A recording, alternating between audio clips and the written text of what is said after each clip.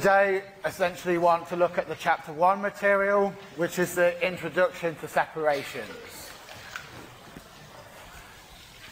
So the key things we're going to be looking at today is actually looking at the role of separation operations in the chemical industries, okay? And also how we can look at the 5 sort of basic separation techniques, or the 5 classifications that we can put all separation techniques into. We'll also think how we can actually think about selecting different separations for our processes. So we'll look at processes and think what separation is actually the best separation to use and the factors we want to think about. And also then we're just going to be looking at how we can actually specify how good our separation is. Okay, so how do we know if we've picked a good separation? Okay.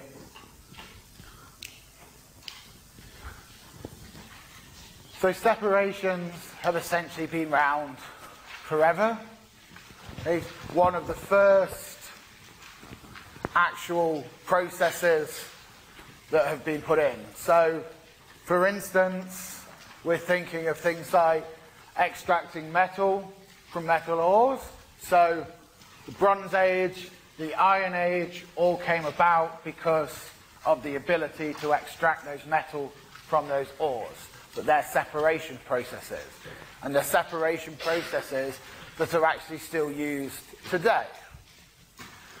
Okay?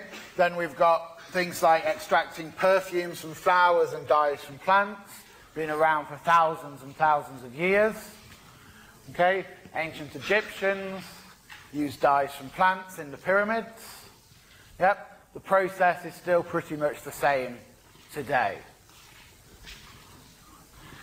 Evaporation of seawater to obtain salt, although maybe thought of as a newer operation, has been going on for many, many years. The Romans would extract salt from seawater. And then, of course, distilling liquor. Okay, so alcohol enrichment, alcohol enhancement. Again, the processes are very similar today as were used for thousands of years. So although some of these techniques have been embedded for many years, obviously in industry, we need to still think about how we can optimize these. But also there's new techniques as well that we can also bring in to our armory when we're thinking of different separation techniques to use. So the key driver for me for this course is that basically in chemical plants, typically between 40 to 70% of the total plant cost and the total operating cost is due to the separations. Okay? So if we can optimize the separations, or if we can pick a better separation to use and save money, it's going to be a clear win for our plants. Okay? And then if you also have this coupled with techniques like process integration, heat recovery, energy recovery as well, it allows you to have more tools to optimize your plants, to save money and save energy. So you can see if this is our sort of standard, very basic plant, and you can see that it's dominated by our separations. So we may end up with a feed that's impure, and we may have to purify and separate that feed before we can even put it into the reactor. Our reactor then is very likely not to be 100% efficient. So we've got to do some separating to actually get some of our unreacted feed back into our reactor so we can use that and save our unreacted feed so it's not wasted. And also, our reactor may not be making just one product. It might be making a byproduct, or we might be making multiple products at the same time. So we need further separations to actually purify our product. Okay? And each of those separations will have different constraints on it as we're actually moving through our plant.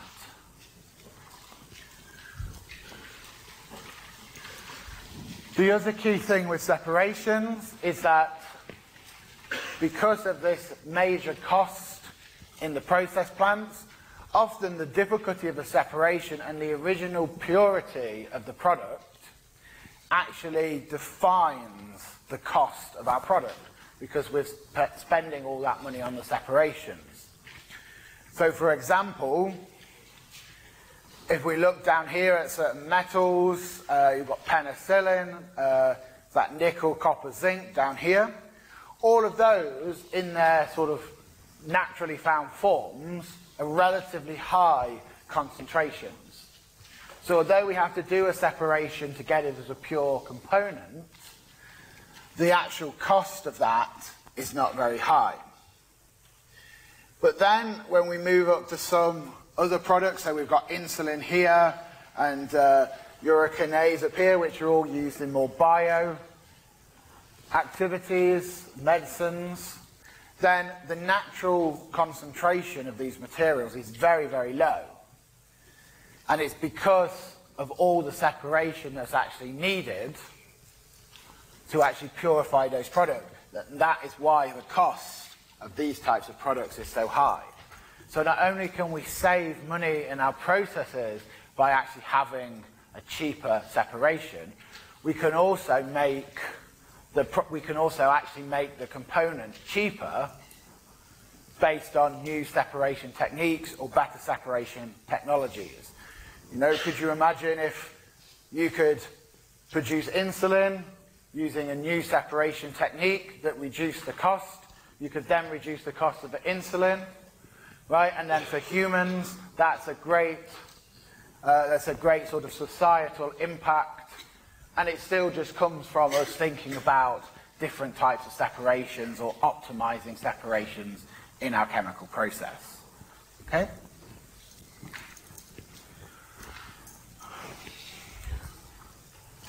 So, mixing of chemicals, which I'm sure you've all looked at in other courses, even if it's not active, just combining gases together and thinking about that, is relatively spontaneous. Okay?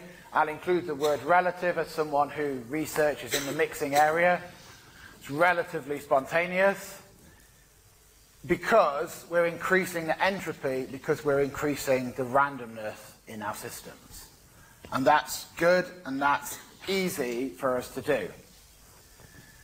Separation is essentially the opposite of this. So with separations, we've got to put in some kind of energy into our system to actually allow us to take that separation. So separations can generally be divided into two categories. There's a homogeneous separation where all our components are one continuous system. So these are much more difficult separations, tend to be much more difficult separations to achieve. Or heterogeneous separations where we've got components in different phases. And the advantage of that is if we've got these different phases and they're immiscible phases, then we can do a mechanical separation to actually separate those phases. And that's the preferred type of separation. And by mechanical separation, I'm talking about putting work in. So for instance, the use of gravity is a work separation, or a separation where we're putting mechanical work in. Okay? And sometimes in our separations as we're going through, we actually put other energy into our system so we can actually create a heterogeneous system, because it's still more efficient to actually have that heterogeneous system. So for example, distillation of two liquids, we actually add energy to actually vaporize some of our liquids. We're creating that second phase because then it's much easier to separate the vapor from the liquid. Okay?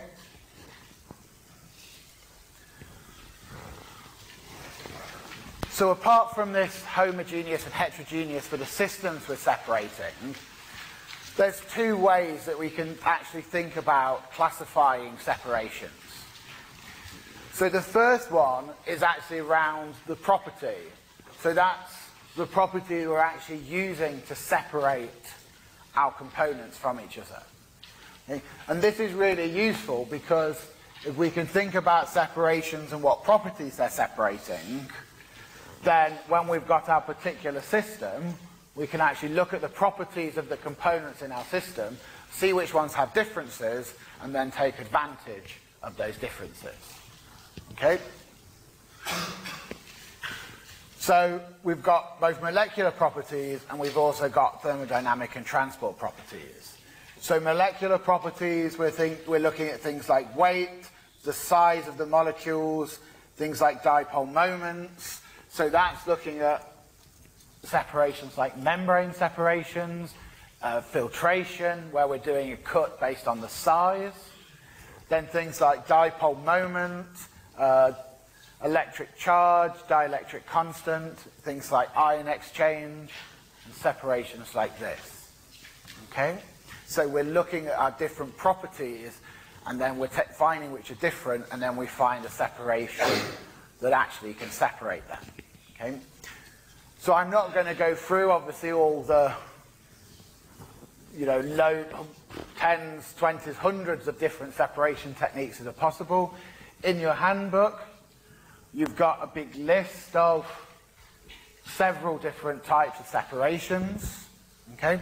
And in that list, it gives you some examples of what they're used for, but more importantly, it also tells you what particular property that separation is exploiting. Okay? And as well as molecular properties, as I say, we've got thermodynamic and transport properties. So we're looking at taking advantage of things like vapor pressure, which you should hopefully recognize as distillation. It's one of the key techniques that takes advantage of vapor pressure. Solubility would be something like liquid-liquid extraction, which we'll be looking at later in this course, or crystallization, potentially. Adsorptivity and diffusivity could be techniques like adsorption, absorption, things like that, some of which you've looked at and some of which you'll look at next year, or if you're the MSc students, potentially this semester as well for adsorption. Okay? So the key thing is really to think about those properties and then link those properties to those particular separations that we can use. The other method for classifying separations is actually the method of separation. Okay? So there's actually 5 key methods of separation. You've got what's called phase creation, phase addition, barrier, solid agent, and force field or gradient. Okay? So that's the 5 key mechanisms or methods of separation processes. So all separations can be classified under one of those 5 methods. Okay? So the first one of these is phase creation. So as I was saying before, when we're thinking about a heterogeneous systems, that actually they're much easier to separate. So phase creation is all about creating that second heterogeneous phase. So we're adding something, generally energy, to create a second phase that is immiscible with our feed. Okay? And we can do that by either adding energy or changing the pressure, potentially pressure reduction, add pressure increase. So for instance, it's really useful if we've got materials that can vaporize. So things like evaporation, sublimation, distillation. So if we've got a liquid and we want to separate the components in our liquid, as I said, if you've got distillation, we can take advantage of a difference in vapor pressure. So therefore we want to boil one of our components, and we can do that by either adding energy in terms of heat to our system, so increasing the temperature and letting something vaporize, or we could reduce the pressure on our system, which would also vaporize part of our system. Okay? So as well as phase creation, we can also have phase addition. In this case, we're adding something, we're adding a new component to our system. So instead of adding energy, or instead of adding heat energy or pressure or something like that to our system, we're actually adding a second phase. And that second phase really needs to be immiscible with our feed phase, okay? And one of the key examples of this one that we'll be looking at in this course is liquid-liquid extraction. So next week, you'll start to study one of the key phase addition separations.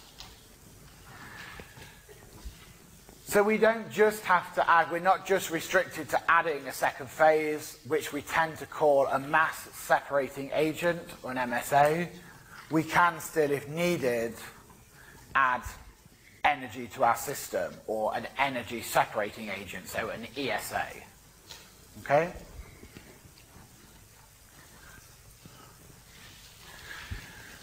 So there's some key disadvantages, as I'm sure you can imagine, from actually adding another component to our system.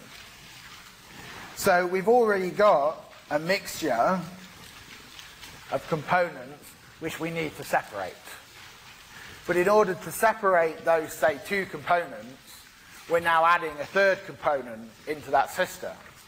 So although that helps us separating our original two components, we now actually have three components in our system that we need to separate. Okay? But it may be the only viable solution to actually do that separation. So what we end up generally having to do is add an additional separator to actually recover our mass separating agent. And although we're recovering our mass separating agent, you know, no separation is 100% perfect. So we will end up losing some. So we'll need to put in a makeup stream for that mass separating agent. So it's not a perfect recycle process. Because we've added another component to our system, we may end up adding something that can add some contamination to our product. So we need to think about that. And also, it's a more difficult to design procedure in nothing else as the fact that originally if we had two components, we likely need one separator to do that. But now, because we've got three components, we need two separators to separate that. So even if it's not necessarily more difficult, it's at least more work. Okay? And the other thing that we have to think about is if we're adding another phase to our system, because the whole point of adding a mass separating agent is that it forms an immiscible phase, we have to think about mixing those phases together to start with to actually allow our separation process of the original feed to occur. Okay? And then, so we need to think about our mass transfer rates in that system, and then after we've done that, we can let them re-separate back to our immiscible phases. And you'll see more of that with liquid-liquid extraction next week. So our third option is separation by barrier. So in this case, we're not adding any material to our system, but we do have some kind of barrier. So it might be a membrane or a filter or something like that in our system. And the way that works is essentially part of our feed passes through the barrier, and part of our feed either doesn't pass through the barrier or passes through our barrier at a much slower rate, therefore is more likely to come in and not go through the barrier than it is to go through our barrier. These can either be porous or non-porous systems, depending on the size of our separations. So for instance, if we're doing filtration, we would have a porous filter that allows water to pass through. But if we're doing some gas separations. We would have a non-porous membrane where the gases actually adsorb onto our barrier surface and have to actually diffuse actively through our barrier. I've focused on membranes here because they're really now the dominant form of this separation by barrier technique. And the membranes can be basically made from a wide variety of materials. So polymers, natural fibers, ceramics, metals, things like that. Okay? And the material used is dependent on the application. And say with our porous membranes, we're separating based on essentially having a different diffusion rate through our membrane or a different physical size, so one won't pass through our membrane. And with our non-porous, we're actually separating based on the solubility of our material to adsorb onto that membrane. Okay?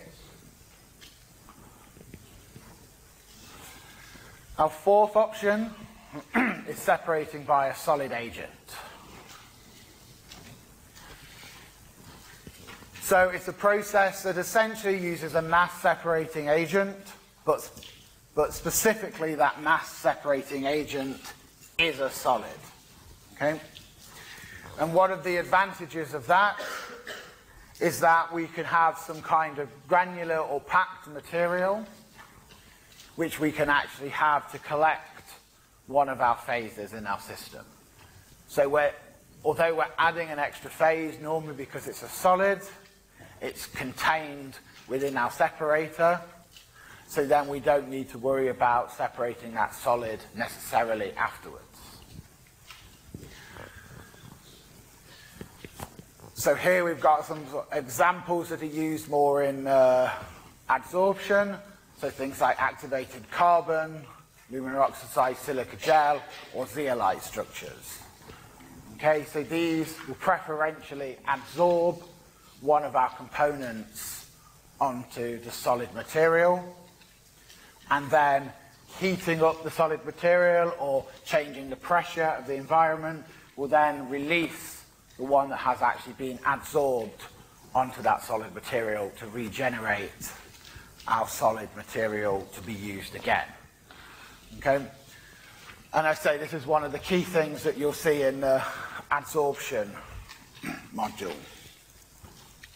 And our final one is separation by force field or gradient. Okay?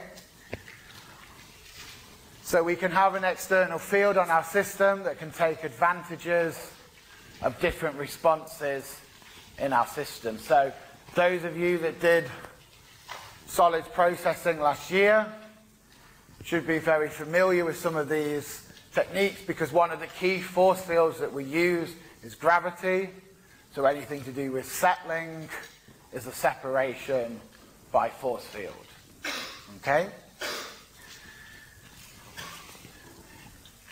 And we can actually tend to add this technique to enhance other separation techniques.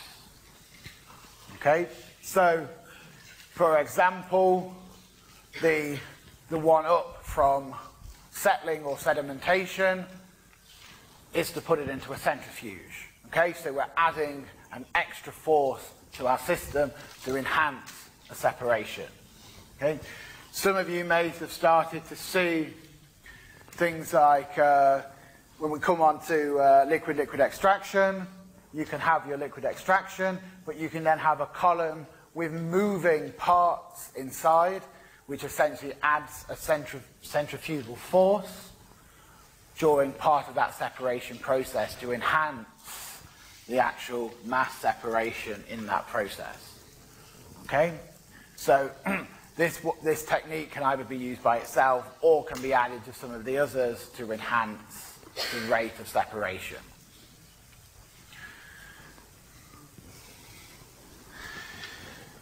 So one of the key things we need to do, so we're armed with our list of different separation techniques. As I said, there's a load listed in your handbook. So we're armed with that list of separation techniques. But how are we going to actually select what separation we want to use? Okay? So everything we need to consider is locked in our process. So some of the properties of our process will have the ability to affect, and some will just be fixed. Okay, so we have to work out what are fixed and what we can actually change or use to our advantage in our separation. So for example, feed conditions is one of the key things we need to think about. So what is actually coming into our separator that we need to separate? Okay, so some of those parameters for our feed conditions are set. So composition, what our feed is set. We can't do anything about that. We can't change that for our separation because it's our job designing the separation to actually do that bit. Okay, so we're fixed on the composition. We're also generally fixed on the flow rate. Yep. So the flow rate of our feed will be defined by our process. How much we want to make, how much the previous part of our process is giving to us. Okay? So there's very little we can do about that. Other feed conditions we have might be the phase. Okay? So yes, we can do something about the phase of some feeds. So if we have a liquid, we could potentially think about vaporizing it to take advantage of a vapor separation rather than a liquid separation. We could think about freezing it to turn it into a solid. Okay? So we do have that flexibility. However, phase change is very expensive. Okay? So it's something we don't want to do as our first port of call. We would ideally want to think about a separation that uses the current phase of the stream that we already have of our feed stream. Okay? Very similar is our product conditions. Okay? So yes, we may be able to manipulate the phase, the temperature, the pressure of our products, but that's very expensive. But the composition of our products and the flow rate of our products are generally fixed. Yep. So if you're separating to go into a reactor, you may need a specific purity of your product to allow your reactor to work. If your separator is right at the end of your process, you may need a purity of product to even be able to sell that product. So if you don't meet that purity, that product is a waste. Okay? So your separation has to get it to that purity to be able to sell it. That's fixed. We're not in control of that. Okay? And again, just like the feed conditions, as I said, you can think about changing the phase, the temperature, the pressure, but it's expensive. So if you can have a separation that naturally works in the phase you want your product to be in, that is going to be a cheaper option for you. Okay? So our third one is property differences. Okay? So these are inherent to our system. Okay? So just if you've got two materials mixed together, you can't just change the density of those two components. That's a fixed property. Okay? So the difference in properties are fixed. However, there are some that you can change slightly. Okay? So for instance, vapor pressure. Okay? So the difference between two components in terms of vapor pressure is the relative volatility. Yep. And you've probably already seen from thermodynamics, from distillation and absorption, that if you change the pressure of the system, then that relative volatility can change slightly. Yep. So you do have the opportunity to make some small changes to certain properties. But again, because we're changing pressure, or potentially changing temperature or phase, it's expensive. Yep. So if we can find a separation that will work based on the difference in properties of the materials you have at the temperature, at the pressure, at the phase you have, it's likely to be a cheaper separation to use. So characteristics of the operation or the separation is another key one. Okay? So we've mentioned a couple of separation techniques in passing, so distillation. With distillation, depending on the way you set your system, because you've got degrees of freedom like the reflux ratio, the number of stages, what you can do is you can actually specify the composition of both your exit streams. Okay? But if you've got something like a membrane, because a membrane is only dependent on the rate of diffusion through that membrane, and that rate of diffusion is an inherent property to the system, and there's only that 1 degree of freedom, you can't actually specify the output of both of your exit streams. Yep. So with membranes, you can either have something like a low flow rate, high pure product, or a high flow rate, low pure product. You can't have both. Whereas with distillation, you can increase the flow rate and you can increase the purity by changing things like the reflux ratio. Okay?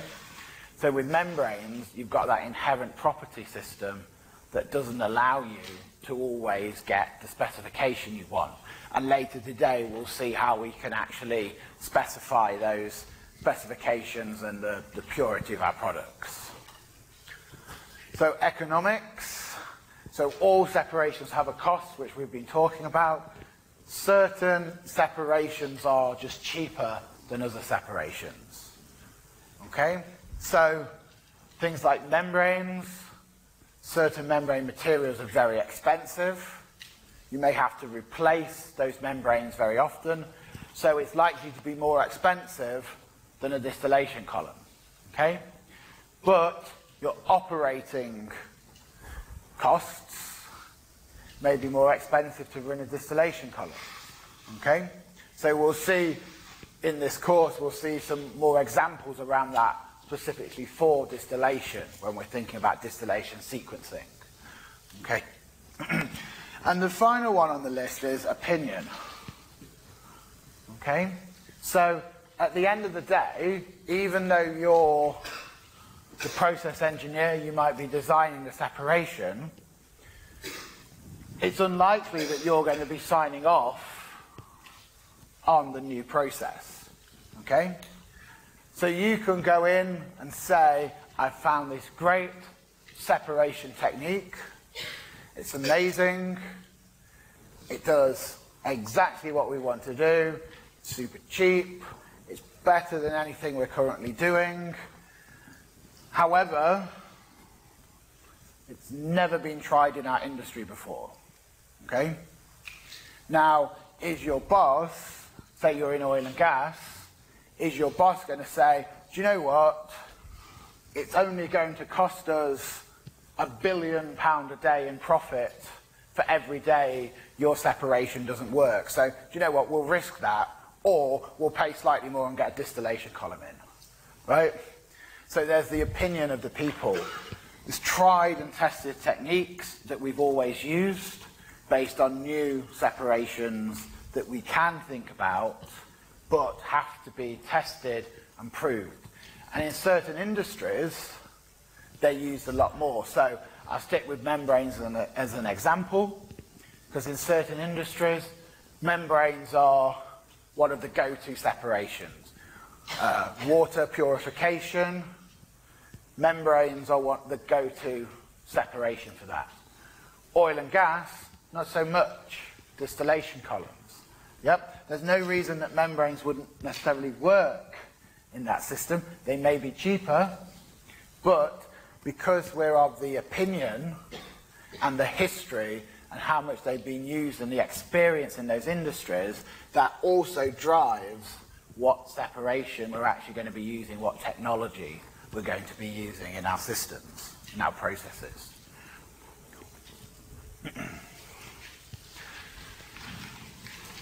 So when we're thinking about separations, it's very rare that we just have two components that we want to separate. We'll generally have a lot of systems together, so thinking something like crude oil, maybe hundreds of components. Yep, but we may want 8 or 9 products from that. Other processes may have a lot of waste products in that we need to remove. So when we're thinking about our separations, then there's some rules of thumb to allow us to actually pick the best sequence of separations. And we'll do a lot more of this when we think about distillation sequencing. But sequencing doesn't just have to be distillation, even though that is one of the common areas we think about it. So the standard rules of thumb are the component that the most plentiful, so the most plentiful impurities, get rid of them first, because they'll reduce your overall flow rate the most. And if you've got a lower overall flow rate, your follow-on separations can be smaller and will automatically be cheaper. Okay? Remove the easiest to remove impurities first. Okay? So if they're easiest to remove, your separation doesn't have to be as difficult. And at the start, you've got the most flow rate. So you want to do the separations as the cheapest and easiest to do while you've got large flow rates. And then, of course, following on, the most difficult and expensive separations last, because that's where you've got the lowest flow rates. So your most difficult, most expensive separation to do, you want to do that to minimize the cost as much as possible by doing it where you've got the lowest flow rate in your system, which is the end. There's no point in doing that first, your most expensive thing first, and under the conditions that make it even more expensive. Yep. Select processes that make use of the greatest differences in the properties of the products and its impurities. So that's what I was saying. So make use of the difference properties. So each component you have has a whole range of properties. And traditionally, people do think of a few key properties. Say vapor pressure, distillation is one of the key ones. But there could be other property differences that we could take advantage of that actually make a cheaper separation and an easier separation for us to do.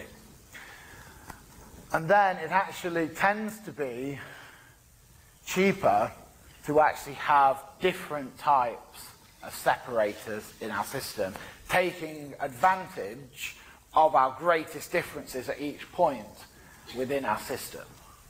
Okay? So when you're thinking about separations, don't limit yourself to a few. Actually do think broad first, and then think about the factors we just talked about to narrow it down to what might be the optimum separation technique.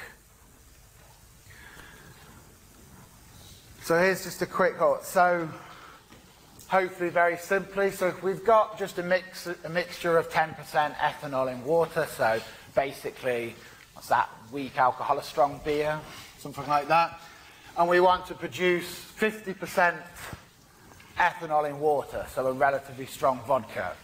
What separation can we do to do that? Did I hear something over this side? Yeah? Evaporation, distillation, yeah. So we're taking advantage of the fact that we've got a different relative volatility between the ethanol and our water system, okay? So let's change it up slightly. So exactly the same feedstock, okay? So we've got exactly the same going in. But what if we wanted to produce 99 volume percent ethanol in water, so basically medical grade alcohol? Can we still use distillation? No. Why not? Pardon? Azeotrope, yeah. So this system happens to have an azeotrope in it.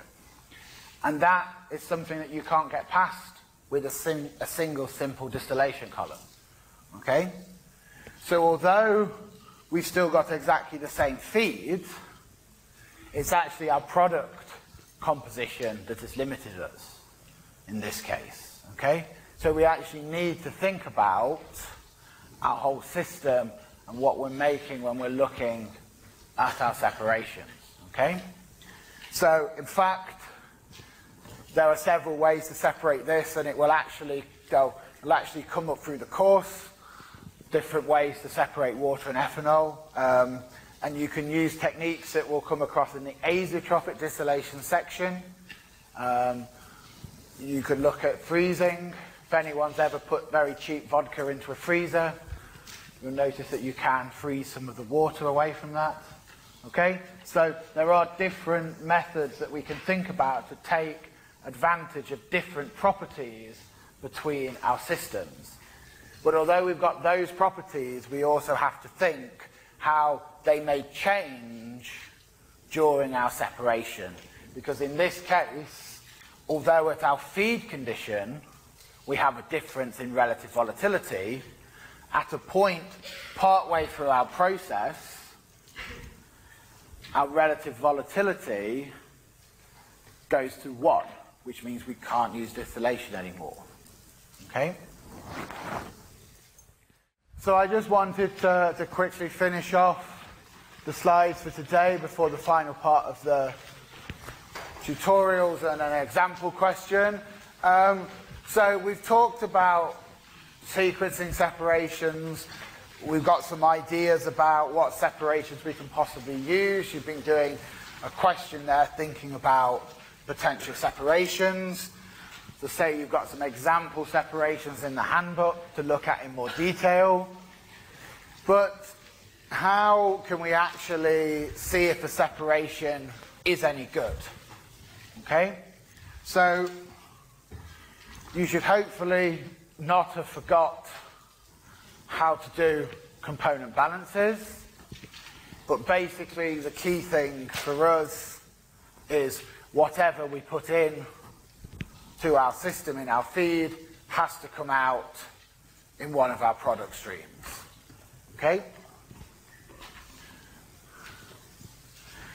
So when we're looking at separations, because we can actually have multiple components, so more than 2 components in our system, but really we can only design our separation based around actually separating 2 of those components. Okay? So what we do is we define the 2 that we actually want to carry out the separation between as our key components. Okay, so in this case, we've got 5 components here, A, B, C, D, and E. But actually we want to separate B from C. So B would be one of our key components and C would be our other key component. And then in distillation specifically, not only do we just have a term key components, they also define what's called the light key component and the heavy key component. So the light key component has the highest relative volatility, hence our lowest boiling point. And our heavy key has a low relative volatility and hence our highest boiling point. So in this case, for this separation, if it was distillation, we define B as a key component but our light key component, and that would be the component that we're specifying in our top product. And C would be our heavy key component, and of course that would be the component that we're specifying in our bottom product. Okay? So one of the key metrics that we can use across processes is what's called the component recovery. So generally our plants or our processes are designed to meet a particular recovery and also a product purity. So for instance, we can just specify something like a percent recovery. So for example, 90% of our component A has to end up in our top product. So that would be a 90% recovery for that particular process. Okay? Or our product purity, for instance, our top product must be 99% A, okay, and then 1% everything else. Okay, so these are two key metrics that we use to actually define what we want in our process. So recovery, what percent we get out as a usable product, and then purity, so how much of our component is in our particular product. So there's a couple of other key metrics that we sometimes use as well. So the difference between these and, say, like a recovery is we can generally look at a recovery across a whole process, whereas with these metrics, they're generally separation specific. So for example, we've got our components that are partitioned between our products, and these are partitioned according to the split fraction. Okay? So this is our definition of the split fraction. So you'll see you can have a split fraction for each component. So in this case, component I, but also you have a split fraction on each particular separator. So in this case, it's a split fraction for our component I, but on our separator K, because we may have 10 different separations in our system or more. Okay? And it's essentially the amount in our main product divided by the amount of that component in our feed. So for instance, if we want the split fraction of our A, we would need to know how much A was in our feed and how much is in our product where our A is. Okay?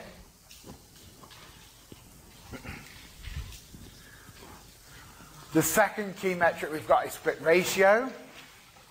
So again, it's for a particular component and a particular separation. But in this case, it's the ratio between the two products. Okay? So in this case, if we wanted the split ratio of component B, we would have the amount in our main product of B divided by the amount in our essential like byproduct or waste stream that happens to contain a little bit of B. Okay? And if we've got only two product streams, we can actually write the split ratio in terms of our split fraction. Okay?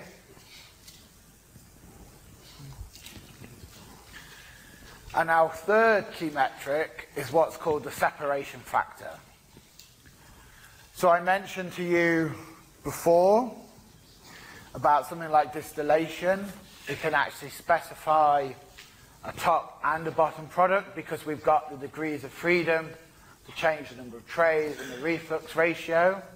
But with something like a membrane, we're limited by either the molecular weight or the diffusivity of the material through our membrane. Now in this case, we may not get a very sharp split in our components. And in that case, what we tend to do is use something called the separation factor. Okay? Or the separation power, which is why it's got the symbol FP. What that essentially is, if we've got our two key components, so we've got our product 1, and we have the concentration of our component I in product 1 divided by the composition of that component I in product 2, divided by that same ratio but for our second key component. Okay? And that's the separation power.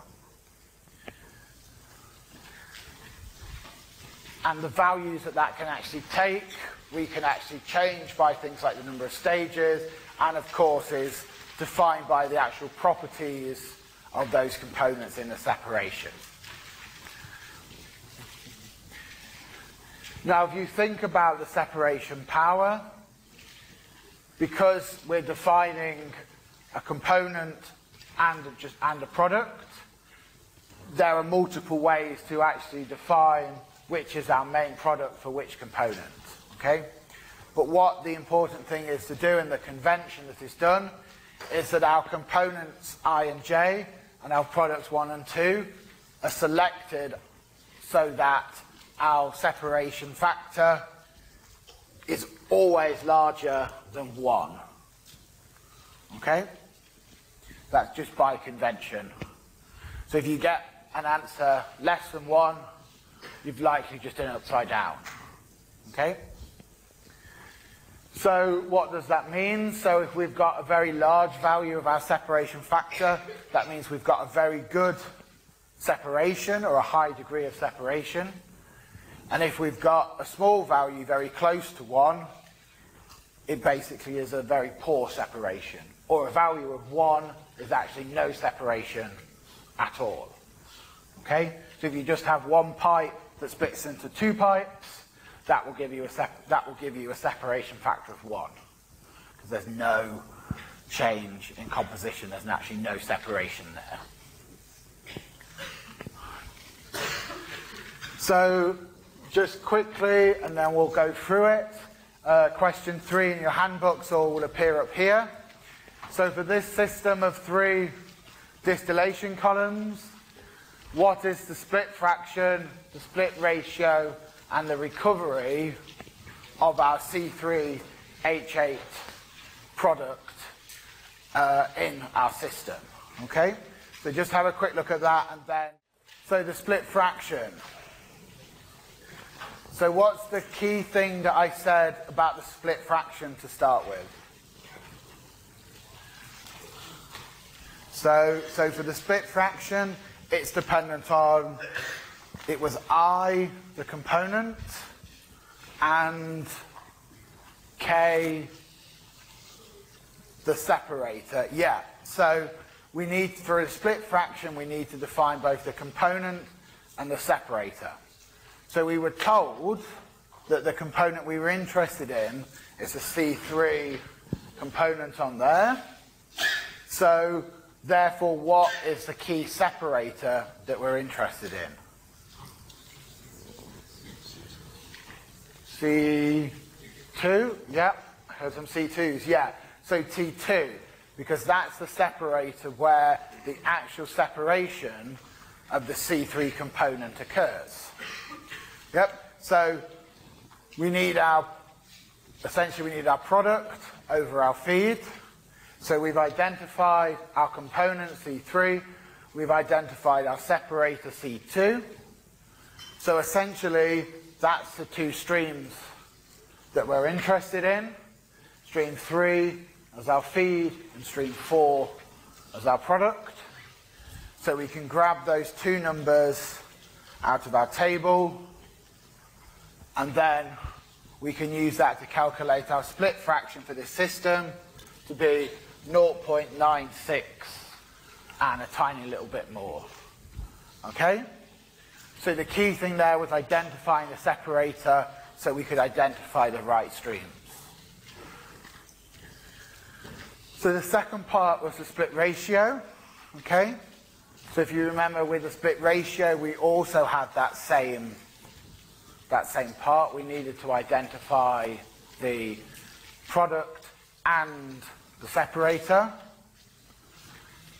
But the split ratio is between our 2 products. So P1, our main product, and P2, our byproduct.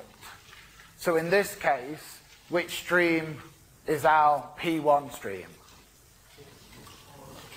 4, yeah? So 4 is our main product, and then which one is our P2, our sort of byproduct or waste stream from that separator? Heard 5, yeah, 5, yeah.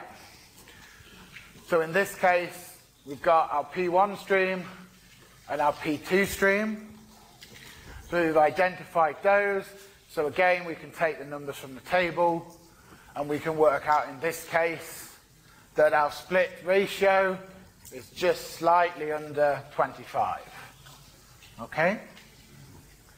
So the final one that we were asked for was recovery. Okay? Now, what did I say was different about the recovery? So the recovery is that we were looking over the whole process. Yep? So with the split fraction and split ratios, it's on that particular separator, but unless specified as standard, we think about the recovery as a whole process. So how much of our C3 that enters our process comes out. So what, therefore, are our two key streams in this case? One I heard, and 4, yes, because we're just talking our useful product. So again, we identify our product and our feed, but in this case, our global feed, and therefore we can calculate our recovery, which we typically express as a percentage, so just slightly better than 96% recovery. Yeah. Okay, so we can use these metrics to essentially rate all of our separations.